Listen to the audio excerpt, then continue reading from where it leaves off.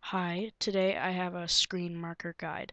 So my friend wanted me to make this guide for him, and I said, sure, why not?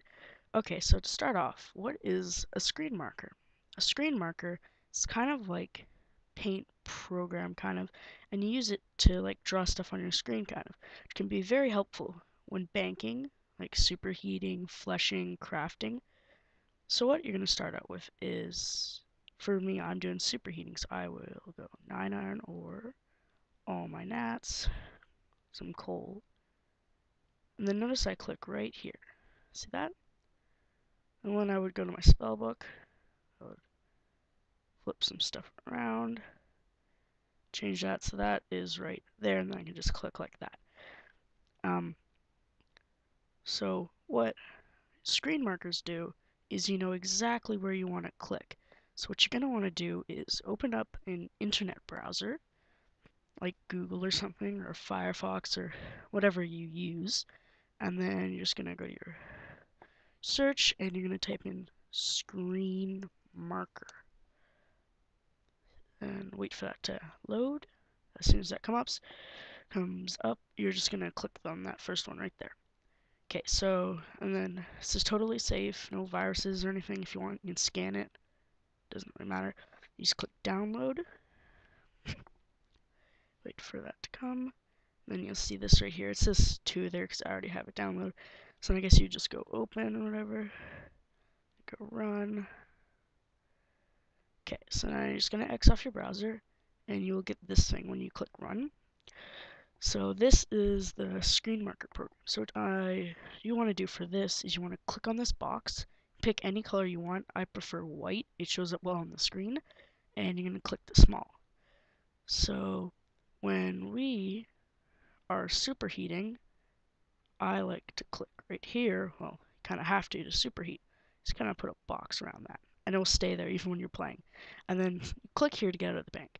So you put a box right here, and that's where you want to click in that kind of area.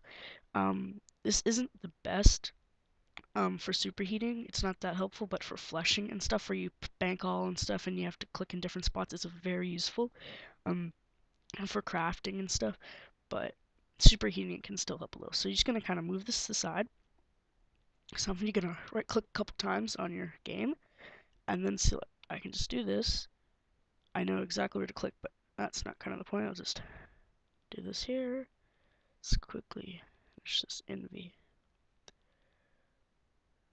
Let's quickly. It's done.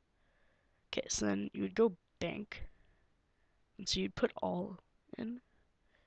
You can't really use that because then your gnats would go in, but if you have like a full bank, full bank scaling, and then you have everything, it's up like no gnats in it, and your bank's full, then you can click that and your gnats won't go in, but that's a whole different thing. So then I'll take my stuff out, take cold out, then see I go to click right there. Obviously you do this kind of fast, and then I would put my mouse right there, and my mouse is already right there ready to click. And you may think, oh, it's a few seconds, who really cares? Like, oh, just got a something level 51 something. Like it's a few seconds, like who really cares? Well, over time, if you're doing this trying to get a high magic level, like I'm 72, it will save you a lot of time. Not just for superheating, but really anything else would work.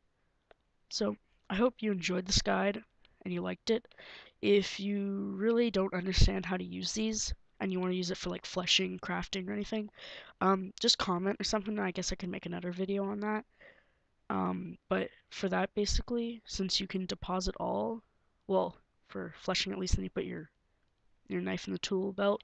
You would like put your thing there, and also for fleshing, how you have to pick your thing here, you would put a square around that. And it's very helpful for fleshing and crafting. Um, so I hope you enjoyed this guide. Don't forget rate, comment, and subscribe. Peace out, guys.